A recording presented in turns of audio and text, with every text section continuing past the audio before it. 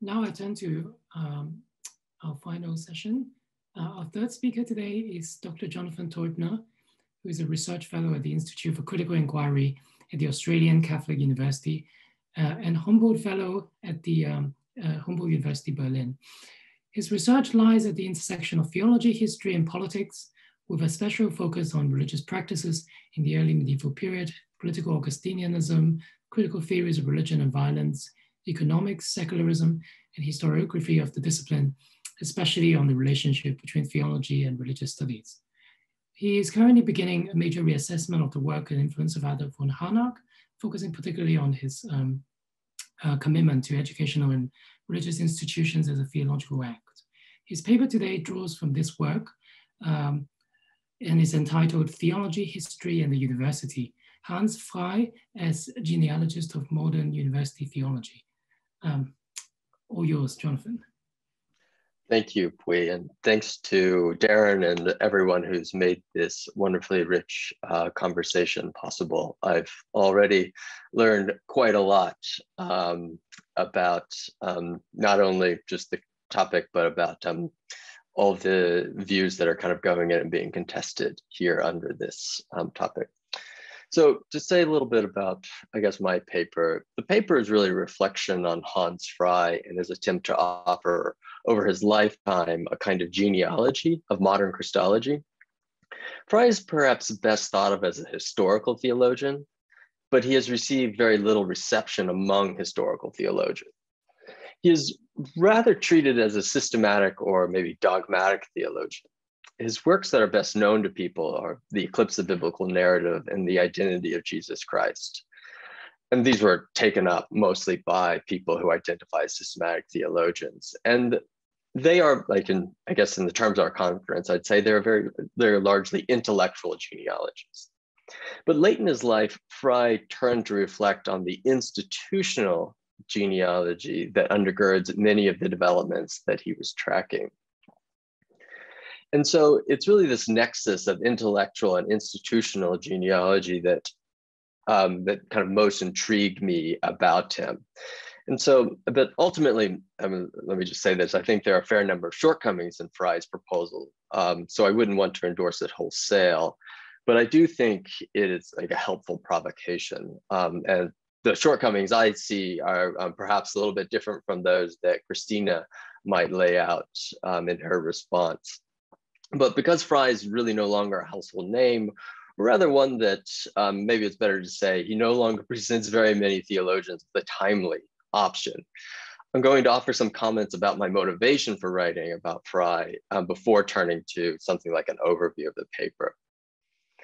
I guess just one other more kind of introductory comment. I think I should say, like others have said, that I'm somewhat ambivalent about the category or genre of genealogy, or like I'm not particularly committed to defending it or just destructing it in any way.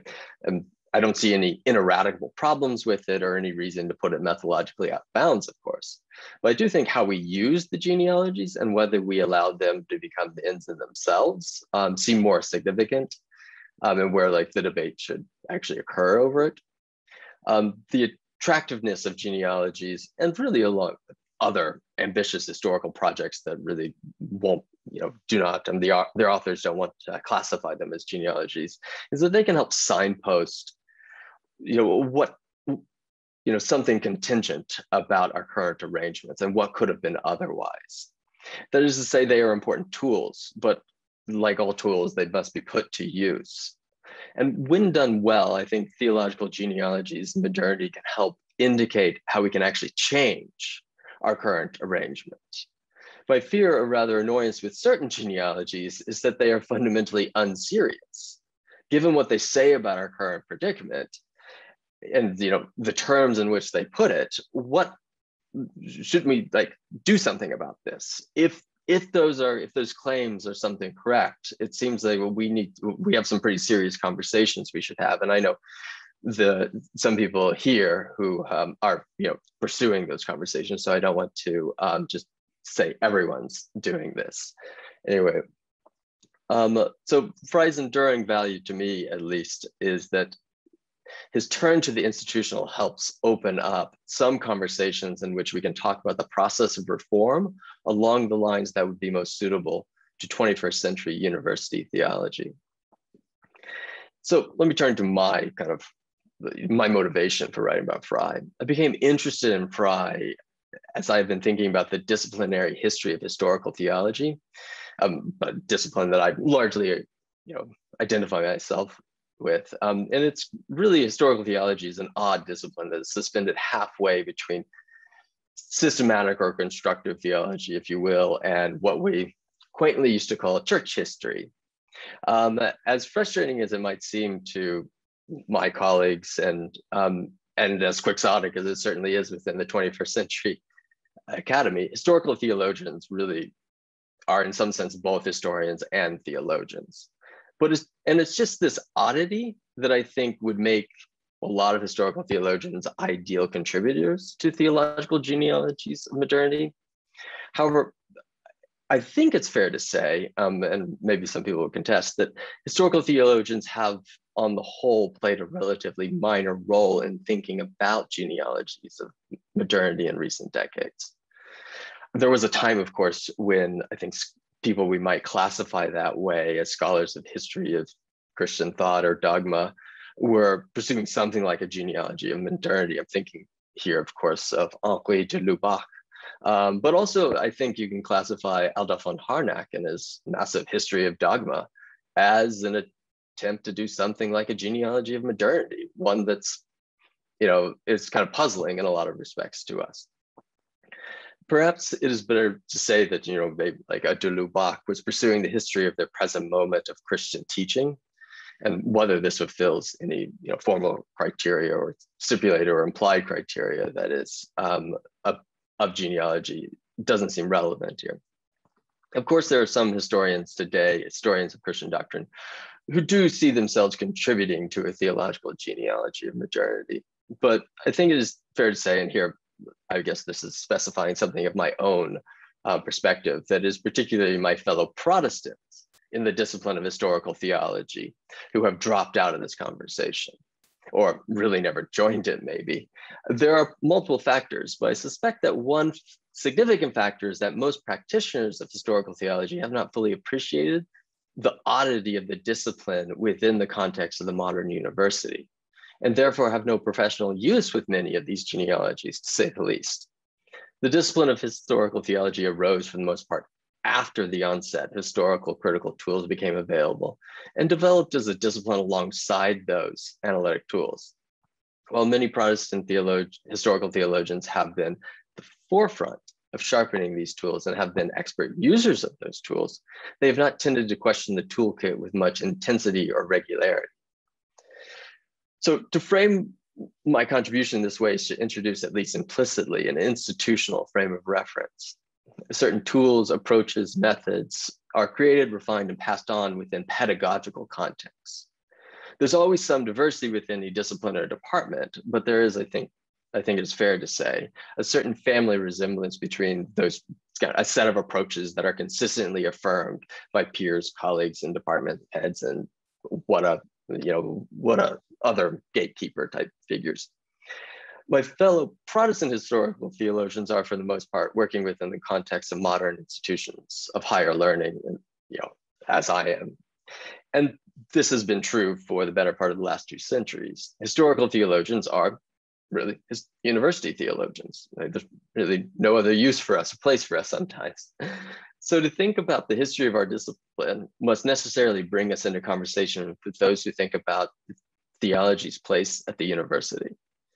This paper, then, I really would kind of categorize it, or describe it as an exercise in trying to come to terms with the institutional context of historical theology. That is a discipline that arose in the 19th century university and developed according to the institutional constraints and possibilities of the modern university. So this is all by way of background to say that I'm somewhat predisposed, if not invested, in thinking about the institutional context for theological genealogies of modernity, both as a source of the content and as a location of the production of the genealogies themselves. But I think the institutional aspect has been underappreciated, or maybe even relatively neglected, by most theological genealogies of modernity. Moreover, I suspect that one of their largely unstated problems with modernity is in fact the university. If in fact, if only because it is the modern institution with which genealogists are most familiar. There are, of course, other more principled reasons for this, especially for those who seek to work within strands of mystical theology. This accusation I've just leveled at genealogists is, of course, not originally mine. Many have said something similar, if with different interests and programs in mind. But I think it's to Frei's credit that he saw this blind spot in his early work and went about attempting to write an institutional genealogy of academic theology before he could set about writing his modern history of Christology. Sadly, Frei's sudden death prevented his ever doing much work beyond the institutional genealogy. So let me just kind of offer a quick overview of the paper. So there's a lot one could say about a larger frame of reference for one relatively minor now historical theologian's opus imperfectum. But what most intrigues me about Frei is that on the one hand, Frei is very self-consciously standing at the intersection of Karl Barth and those we might call liberal Protestants. And on the other hand, he stood at kind of the crossroads of methods that were current in departments of religious studies and those more traditional ones that were practiced in divinity schools and seminaries. And he's trying to like put these kind of pieces together in some way and to various levels of success, I think. Well, Frei's answers aren't obviously going to receive much take-up today. I do think he is helpful in thinking about the confluence of intellectual and institutional genealogies of our present moment. So in the paper, I frame Frei's contribution with John Webster's article, Theology is a Retrieval, where he uses the phrase theological genealogies of modernity, and perhaps he coins it. And then I kind of look at Lewis Ayres, who's endorsed in a series of forthcoming articles that Ayres has coming out, endorsed Webster's framework, but I think Ayres would want me to say he endorsed it from a Catholic perspective. And so I pull out two claims Webster makes. First, the history of modern theology should not be narrated as the defenselessness of Christian self-description against the onslaught of critical reason. And second, a new form of narrating requires the availability of robust versions of Christian teaching. These claims more or less adequately describe what I think Frei is up to in the Eclipse and Identity. And Webster at one point calls out Frei as a practitioner of theological genealogies of modernity. But what Ayres helps us draw out of Webster's framing is, I think, the question of modern university and the ways in which it might constrain, in Ayres' account, the tasks that are central to theological genealogies of modernity, especially those who seek to offer alternative narratives. So my focus in the paper is thus on how Frei begins to rethink certain foundational aspects of Eclipse and Identity through his consideration of the institutional location of theology at the university and the possibilities and constraints that this location offers. Frei's historical focus is on what he calls the Berlin model, or that vision of wissenschaftliche Theologie, initially set out by Friedrich Schleiermacher at the beginning of the 19th century, and later transformed by Harnack at the beginning of the 20th. Frei has a lot to say about Schleiermacher's program, but he ultimately, I think, identifies the moment of decline, if you will, at Harnack's transformation.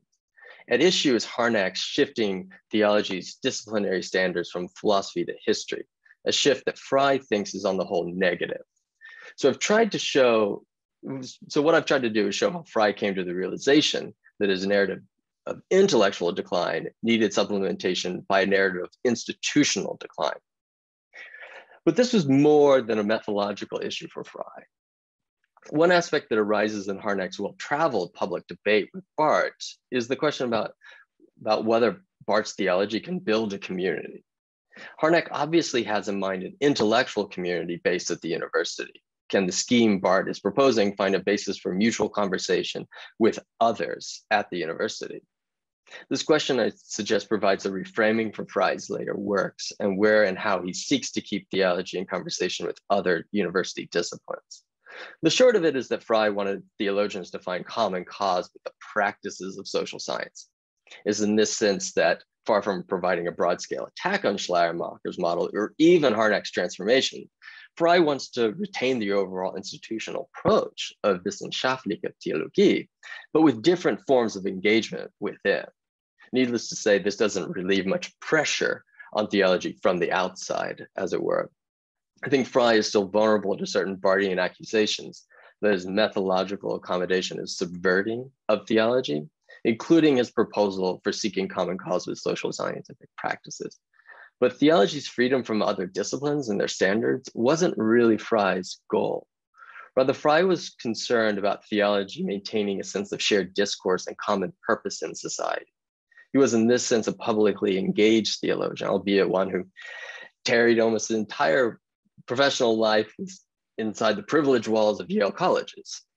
So I think there's a sense in which Frei attempts to have the aims of liberal Protestantism, albeit informed in his American context, but to go about this with, say, let's say Wittgenstein and Goetz, as opposed to idealism or historicism. But the lesson I take from Frei is that for this, let's say, post-liberal scheme to work, he needed to narrate himself into the institution of the university.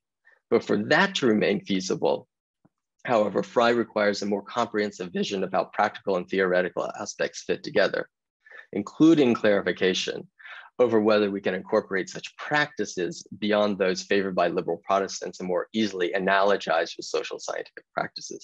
I'm thinking here about whether practices such as prayer and fasting have any hope of incorporation in such visions. And I think it's obvious that it's pretty negative. So I think we can read Frei as showing us that perhaps we need neither an intellectual nor an institutional genealogy, but rather a reconsideration of theological education itself. So let me here, just in closing, return to my ambivalence with genealogies. Genealogies can do important work, and I think the people who are the expert practitioners here have shown, and this conversation reveals that it's very significant work. And I think, like Frei, I think more work should be done on the institutional context of their subjects in production. But ultimately, I think they indicate for those of us who identify with the discipline of theology that we have serious and difficult discussions ahead of us. What place do theologians, qua theologians, have at the 21st century university? And what kinds of accommodations, protests, and debates will we need to have to remain at the university in some semblance of health, if in fact that's what we want to do? These are not exactly obvious questions of theological genealogies and modernity, but they are, to say the least, urged upon us by those genealogies. So thanks, that's all I have by way of introduction. Thank you, Jonathan. Thank you for your summary of your paper. That I'm sure you will have an opportunity to spell out some of the details of how you read Frei in discussion. We're privileged today to have Professor Christine Helmer as a respondent to Jonathan's paper, and she is the Peter Ritzmer Professor of the Humanities at Northwestern University. The likes of Schleiermacher, Harnack, Trosch, and Barth should be music to her ears, having specialized throughout her career in Christian theology with particular attention to German intellectual history.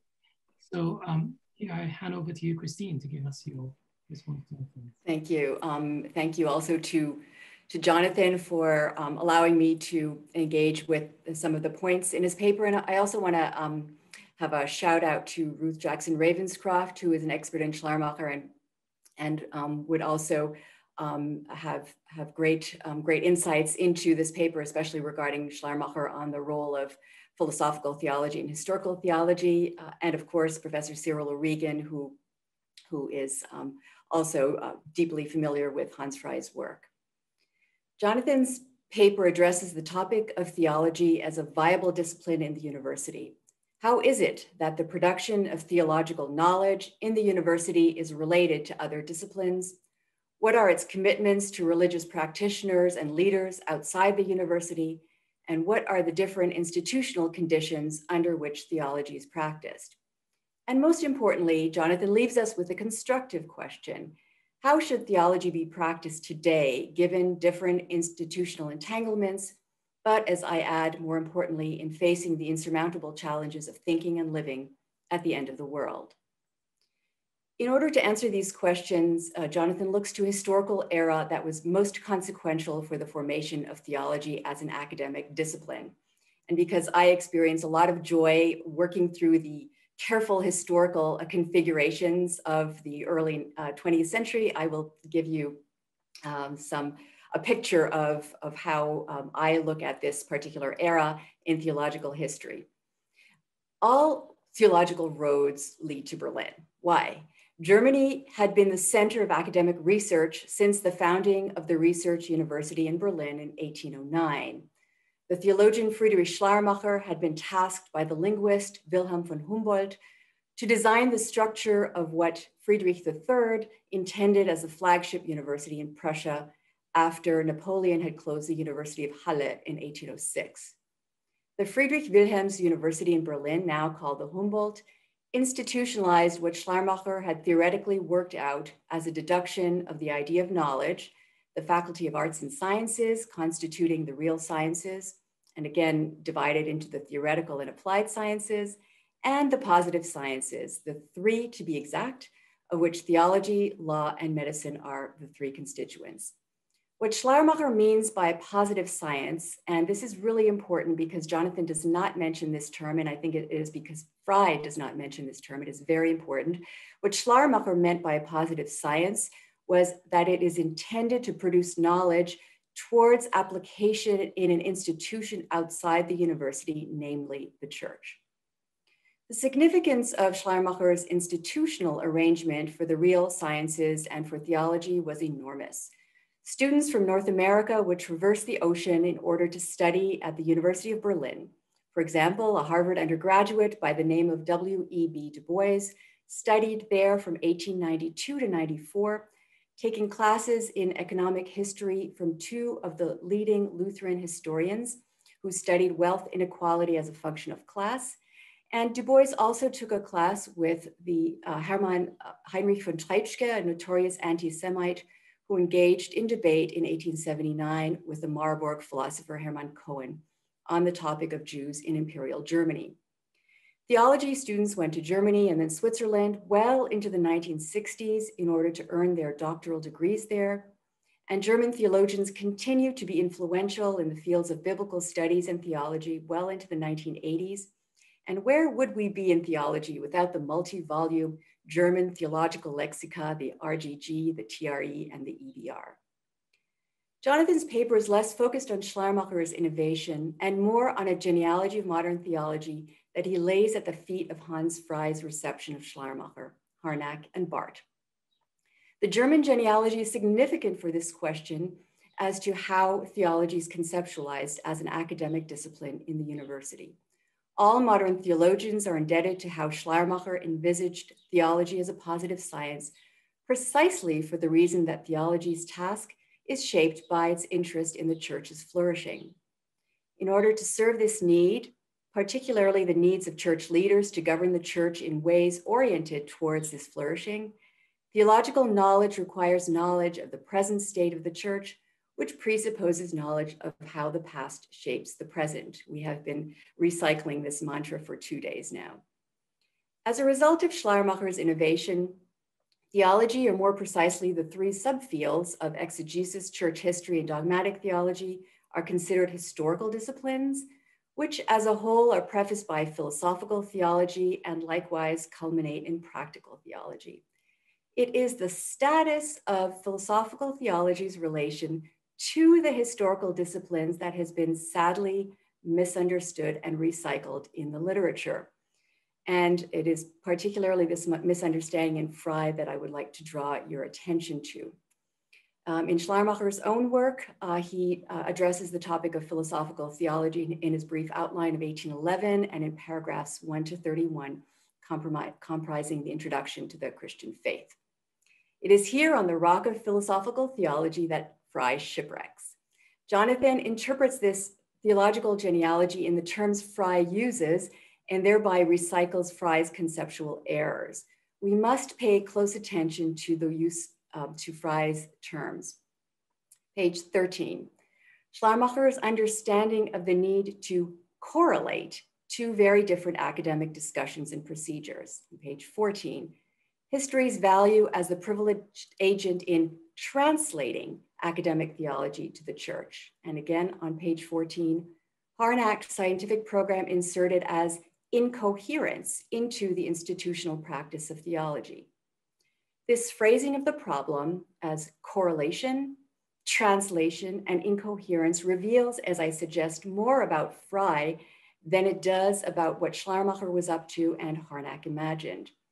The term correlate, and by this Frei intimates the correlation between philosophical theology and historical theology in Schleiermacher's work, is misleading because it presupposes that there is some sort of qualitative difference between these two theological subfields. Here we need to address the genealogy of this misunderstanding, namely in Barth's focus on one term in the brief outline, in which Schleiermacher states that philosophical theology is above historical theology. This concept of above should not be taken, as Barth and then Frei did, to mean a conceptual structure outside from the proper sphere of Christian discourse, namely from the secular sphere of academic production of knowledge, and thereby a rationality that would adjudicate the truth of Christian faith. Rather, Schleiermacher has something very much in mind. Second, I want to draw your attention to the term translation in the context of how Schleiermacher understands the relationship between the historical disciplines and practical theology. It is not a translation of knowledge from one sphere to another, but it is, for Schleiermacher, practical theology is the theory of the practice that is then interpreted as an art by the particular church leaders who have been learned, who have been educated in theology in the university, and the way in which they individually embody that knowledge and apply it to a practical situation. The term incoherence also betrays how Frei and Barth misunderstand the relationship between philosophical theology and the historical disciplines. I turned now to Harnack and Barth, and particularly addressing Frei's notion of incoherence between academic theology and the experiential dimension of Christianity that requires a specific sort of theology for pastoral training. And this is very important when doing what I would like to see as reception history or forensic historiography rather than genealogy, paying very close attention to how Harnack and Barth are negotiating their particular philosophical framework. And in that era, it was the framework of neo-Kantianism introduced into the university by Hermann Cohen. In the early 20th century, there was a new interest in redefining or defining what Wissenschaft meant, particularly under the impact of this introduction of a new philosophical framework. In a movement similar to Aquinas's appropriation of Aristotle amid the adoption of the Aristotelian philosophical framework for the University of Paris in the 13th century, so too should we regard this moment in German intellectual history as tantamount to the work of figuring out the nature of Wissenschaft at this time and for the rest of the 20th century. Theology, and I really would like to underscore this point, was not the only discipline trying to defend its viability over and against certain standards of Wissenschaft, but I like to see theology in conversation with the emerging disciplines of the social sciences, particularly anthropology, economics, and ethnomusicology, and in conversations with these sciences as they are all navigating this introduction of Wissenschaft and trying to figure out what that means for their particular context. I don't like to see theology on the defensive. I like to see the theologians of the time working across the aisle, so to speak, in trying to navigate what Wissenschaft meant as a common basis for their work, as well as differentiating Wissenschaft with respect to their individual disciplines. So it is in this particular context, and I think more work needs to be done on looking at what neo-Kantianism meant and how the emerging sort of bifurcation between the Naturwissenschaften on the one hand and the Geisteswissenschaften on the other, as well as their constituent epistemologies. I mean, these were very important questions, particularly for the Neo-Kantians, as to what constitutes knowledge and how knowledge claims can be made and on what basis. And this I argue is where Frei and really got off the bus because he did not appreciate that the ways in which the early 20th century theologians were navigating Christian experience and the production of doctrine had to do with actually a coherent relationship between those two areas of experience and discursivity that were being worked out. This is not to be considered an incoherence between experience or Christian faith and academic theology, but actually by virtue of its production within a Neo-Kantian framework, actually a very coherent relationship. And if you are more interested in looking at how particular theologians of this time are navigating this emerging interest in religious studies, in the understanding of how experience grounds particular epistemologies, which is the question of the Neo-Kantian Geisteswissenschaftler, I can refer you to my book, How Luther Became the Reformer, which was published a year and a half ago. So crucial here is the interest in religion.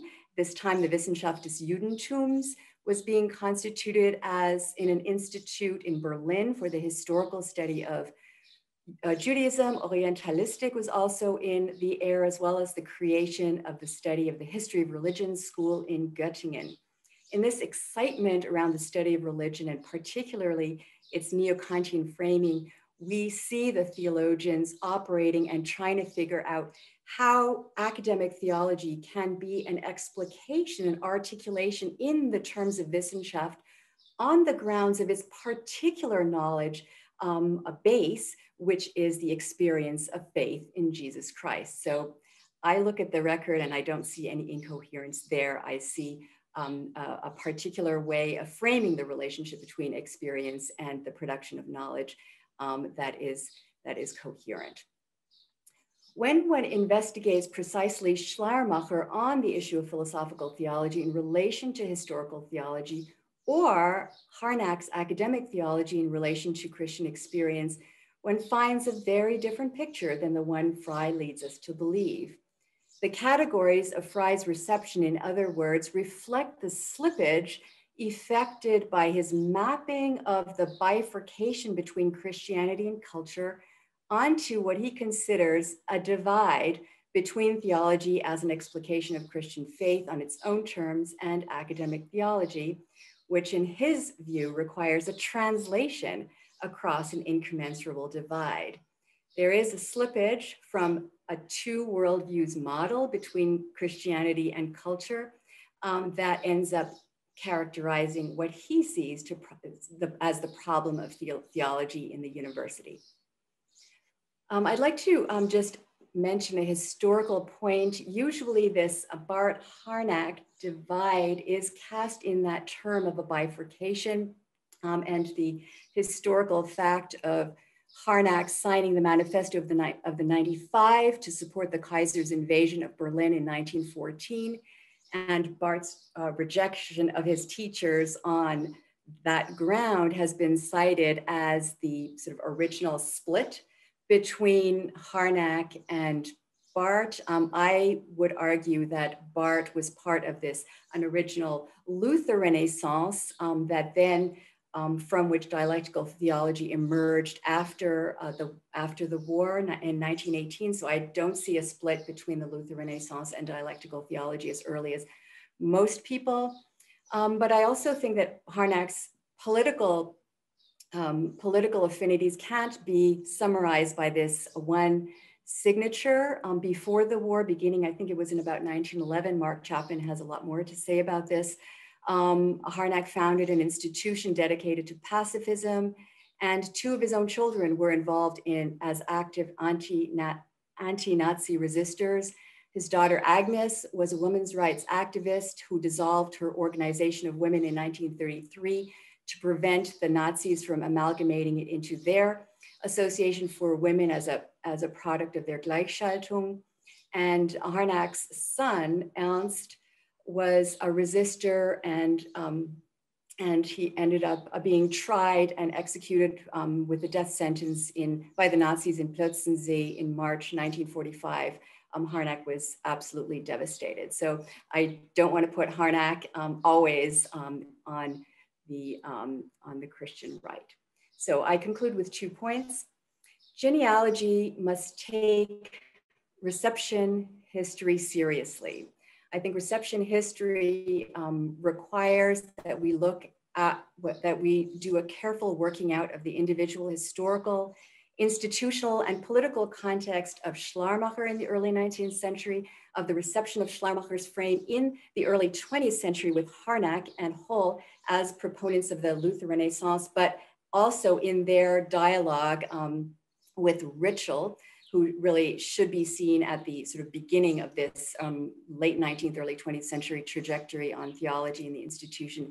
And then looking at the relationships between Harnack and Barth, particularly after the war, when Barth began moving away from the Luther Renaissance and forging a new path. And then again, Frei's own reception of this whole genealogy in the context of the 1960s at Yale Divinity School. So their reception history would carefully parse out, or much more carefully parse out, the categories that these individual theologians are using in their own terms and in their, as inflected by their own philosophical and institutional contexts that I guess requires really then, looking at and criticizing Frei for creating a genealogy based on his own category that bifurcates academic theology from theology as the self-explication of the Christian faith, and imposing that as I argue, an incorrect interpretation of my beloved Teutons. The crucial point, though, of genealogy that Jonathan has raised for us today is not so much, though, about the past, but about the present. And it is to this question that we must draw our attention. I wonder at the coincidence between the precarity of theology in higher education and the precarity of the planet. Does theology's fragility have something to do with a planet in danger of destruction by fire?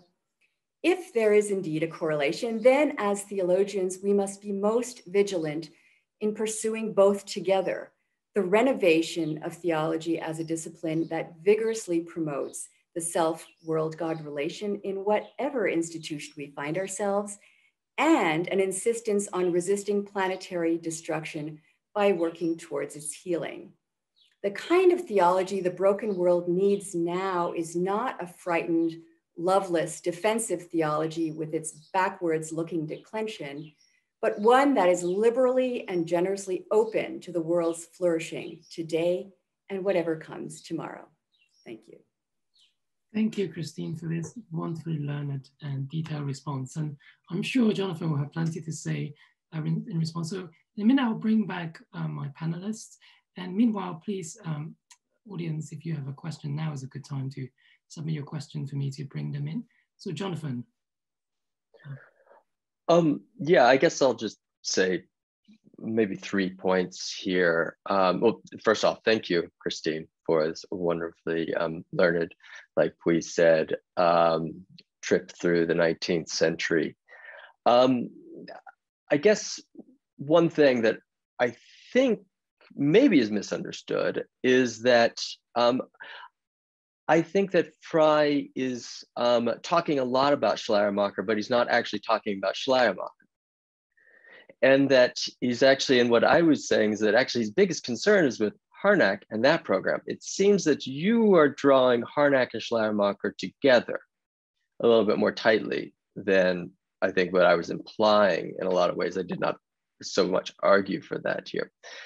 So I guess that was the first point. And I think much of what you said is really helpful, and probably, I mean, certainly the paper can be improved by appreciating more deeply a lot of those points you've made. I guess on Harnack, just briefly, I think it's really important what you said about Harnack, and maybe for a different reason from what is particularly his identity and his political identity, and overreading this episode of 1914 as a summation on his life. I've kind of written elsewhere about this danger we have, and this is actually the first time I've ever written on the Barth-Harnack debate, because it's a far larger episode in Barth's life, or it seems to be, if you see like whether like Barth scholars talk about it, much more than Harnack people talk about it. It's not a big event for him so much. And that just kind of happens to be where he is in the world. But I guess why I think it's important to raise what you said is that we sometimes kind of disregard Harnack because of this 1914. And we just kind of shove him out of the way. And we don't actually deal with, particularly in kind of the discipline I'm in with historical theology, we don't actually deal with his continuing legacy in the ways, just largely kind of accepting what kind of the patterns of scholarship and the excellence that he set down. And so basically we say, oh, he was just this kind of warmonger, set him off to the side, nothing needs to be said about him, let's just disown him. But no, he's a much more complicated figure, but personally, he's got, getting to know, kind of the more personal side of him in the last few years here about the legacy he has. He's not someone you would be embarrassed to know at all, in the kind of the sense that I think we get sometimes, at least in the Anglophone world. But, there are serious, I think, consequences of how he went about kind of historical theology that I think are far more important to talk about. And the backstory behind all this, I think, actually really starts with like Union, and this actually reception of Harnack at Union, and then kind of moving forward from that was where it's kind of the bigger paper was kind of really interested in, was that, and then how we get these kind of fragments of Harnack later on being circulated, particularly around Yale. I guess finally, just the last point. I think we definitely agree on that there's something does kind of come after these genealogies, that they're not, just something we do. But I guess I want to like say is that just like saying that does not like actually dissolve any of the problems here. There are multiple genealogies and actually like multiple visions that might come out of that. In a sense of like pushing the conversation to say, actually, this forces us to talk about what's the nature of theological education, actually probably makes the conversation much more difficult to have, but actually much more important. And like staying in the realm of kind of these kind of more kind of intellectual stories is a little bit safer than maybe the direction I'm pushing to say, actually, let's talk about how we're actually going to like draw some insights into institutions themselves and structure the theological education itself. Thank you, Jonathan. Christine, do you have any brief response to any of that? Yeah, thank you. I really appreciate the dialogue. Frei did write on Schleiermacher and the founding of the University of Berlin in 1809. It's a rather kind of tortured article, but he really did struggle with the genealogy, Schleiermacher, Harnack, and Frei. In my own work, How Luther Became the Reformer, I set out to write a genealogy, but then I think I prefer, and this is going back to your opening comments about, is genealogy the appropriate genre for the theological production of knowledge today? I mean, genealogy is usually about the struggle of modernity. And I'm wondering if the questions that we're posing in theology aren't so much struggles of modernity, but struggles for today. How are we going to address the many, many challenges facing us as religious practitioners, as theologians, as academics today? And maybe I'm sensing a discomfort in our discussions over the past 2 years with the way that genealogy has been done in the past. And I hear us kind of groping for new ways of looking at transhistorical change, but with the purpose of determining how theology needs to change in order to address the coming years. And I think in the work of writing this book, I would prefer to capture it as either forensic historiography or as reception history. And by that, I mean really looking at the political and social context in which these theological ideas emerged. And of course, that is a theological claim that theology is actually the questions of theology and the methods of theology and the institutions in which theology takes place have to do with political, social, and cultural developments. And I really was intrigued about the German political context really shaping and mutually inflecting the way that Harnack and Barth and then the proponents of the Deutsche Christen like Emanuel Hirsch and Paul Althaus were doing in the 1930s. So I very much see the significance of looking at history, looking at how politics shapes theological ideas. And so I think in my own mind, I'm moving away from genealogy as this sort of account of sort of trans-historical free-floating ideas, and then moving much closer to the ground to look at shifts as with their political presuppositions and implications. But I really thank you for the discussion, the opportunity to discuss your paper, and I'm looking forward to hearing from other people. Thank you. Who would like to pose a question or raise an issue? Yes, John.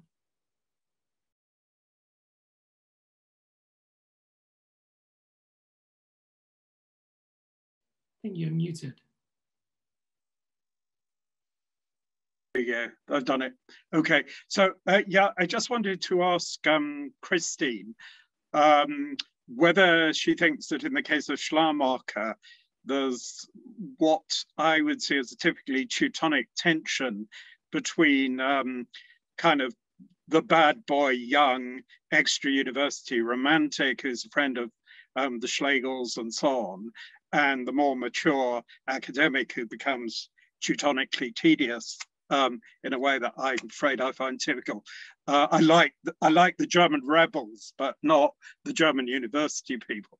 And that remains true. So, but it seems to me that, you know, the young Schleiermacher is seriously interesting. And oddly, when he's most pantheistic, I think he's the most interesting from the point of view of Christian orthodoxy, because it's at that point that, you know, his sense of feeling, you know, which everybody usually misunderstands, as you know, is kind of an integrative action. So he's associating religion with the integrative.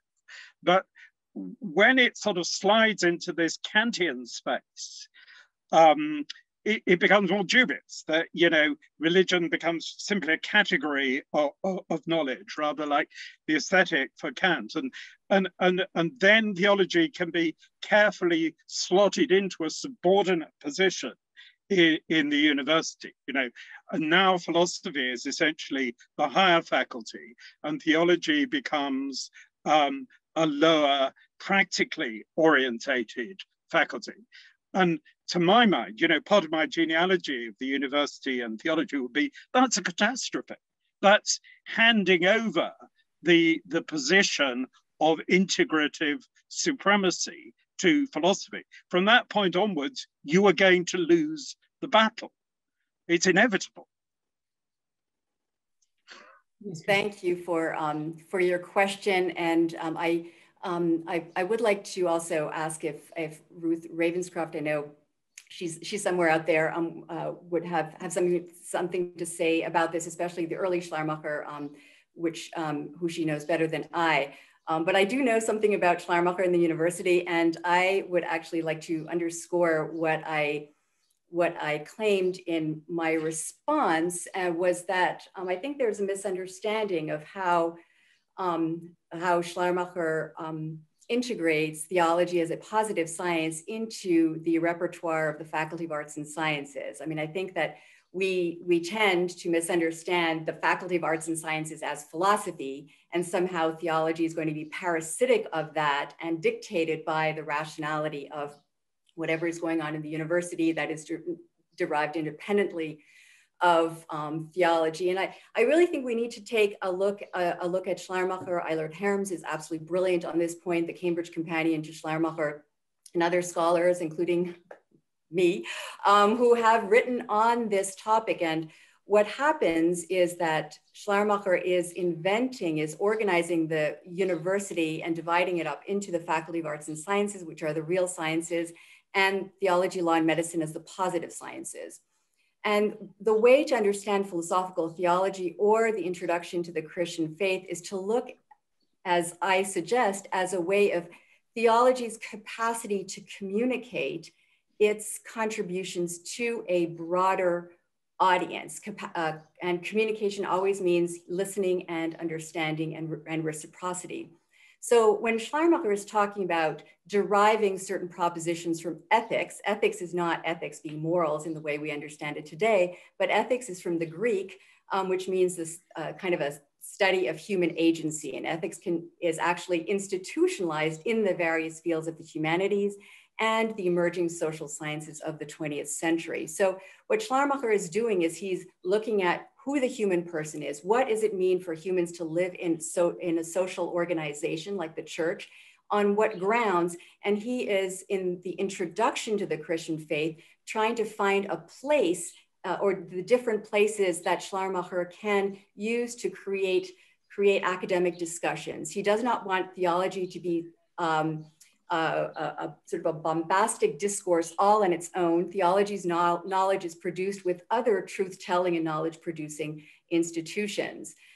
So I do not at all see theology as being derivative or an appendix, but rather theology as a historical enterprise, which begins in paragraph 32 of the Christian faith and moves forward, is an explication of Christian doctrine as it was considered normatively in history. But the actual location of Christianity as a religion with its particular relations to context, culture, society, history, that's not philosophy. I mean, philosophy for Schleiermacher is dialectic, which is something completely different. And I have written on that as well. But the actual structure of the university needs to be taken into consideration. And I do not see anything sort of derivative. I see Schleiermacher wanting to take theology seriously as it had been for 1,000 years as a production of knowledge. And with the creation of the University of Berlin, which he was instrumental in doing, allowing for theology to do that. So thank you for giving me the opportunity to clarify, I think, what many people have misunderstood. Can I say just something very, very quickly in response? I mean, I think the alternative to that is not the idea that theology is bombastic and speaking about everything out of its own voice, because this would be impossible. Theology can't be like that because it can only speak about the unknown God indirectly. It only is ever speaking always about everything else. But that's not the same as thinking of theology as a positive discipline, because the danger then is that you are regionalizing it. You're sort of situating it as just one more thing within being, talking about a particular aspect of being. And once you've done that, it can't be talking about God, or it can only be talking about God as an idol. That's the danger, that it's betrayed the very comprehensiveness of its intellectual mission, which is not a kind of ridiculous claim to self-promotion, but precisely because it is trying to talk about God and trying to talk about Christ. Yes, I appreciate trying to navigate and figure out together with you and the other people at this conference where theology can be located, to what it can speak, and its its limitations. I mean, I think I disagree with what you just said about theology being theology's kind of relativism vis-a-vis other disciplines being a problem. I think it is actually a strength, and I think from that perspective of epistemic modesty and epistemological humility, I think we can address the problems we can't today. Excuse me, we can't be humble on God's behalf. I'm talking, please. Yeah, but it's important to say that. Carry on. I would like to explain the point at which I disagree with you. And I think that from this particular perspectival picture, we can actually engage together in better diagnostics of the problems facing us today, and then come up with ways in which we can witness to glimpses of grace, even amidst so many systemic evils. We are trying to work and see if we can bring Ruth in, but are we ready, Austin? Maybe just while we wait for Ruth, I quite like to follow up. Oh, there she is. Please, Ruth. Hello, sorry, I completely lost the thread of the discussion for about 10 minutes while John and Christine were talking. So the last thing I heard was John asking about Schleiermacher and whether the early Schleiermacher can be reconciled with the later Schleiermacher.